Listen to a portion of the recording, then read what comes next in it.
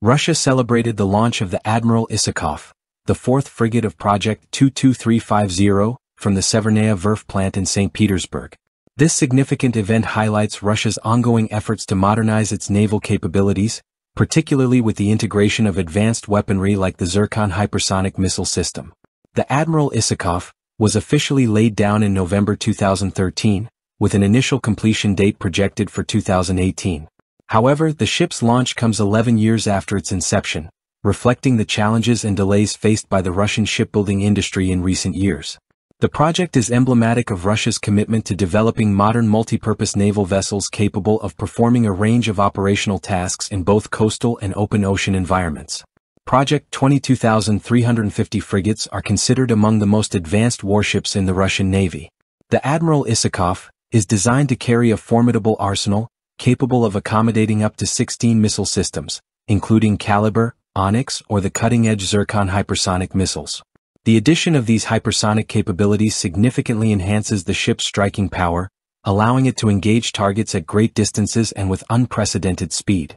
To protect itself from aerial threats, the frigate is equipped with a polymetry air defense system, featuring 32 vertical launch system (VLS) cells. This system can intercept various aerial and ballistic targets at ranges of up to 150 kilometers, providing robust defense against modern air threats.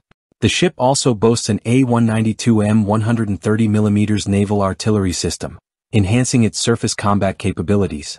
For close-in defense, the Admiral Isakov is fitted with two 3M89 Palash close-in weapon systems, CIWS, featuring twin 30mm rotary cannons. This layered defense approach ensures the ship can effectively counter a variety of threats, from air attacks to small surface vessels. The launch of the Admiral Isakov is part of Russia's broader initiative to construct 8 frigates under the Project 22350 program. Alongside the newly launched frigate, 3 other vessels, Admiral Amelko, Admiral Shishagov, Admiral Yumashev, and Admiral Spiridonov, are currently at various stages of construction at the Severnaya Verf shipyard. Once completed and tested, the Admiral Isakov is slated to join the Russian Pacific Fleet around 2027. This strategic move aligns with Russia's focus on enhancing its naval presence in the Pacific region, as tensions in global maritime zones continue to rise.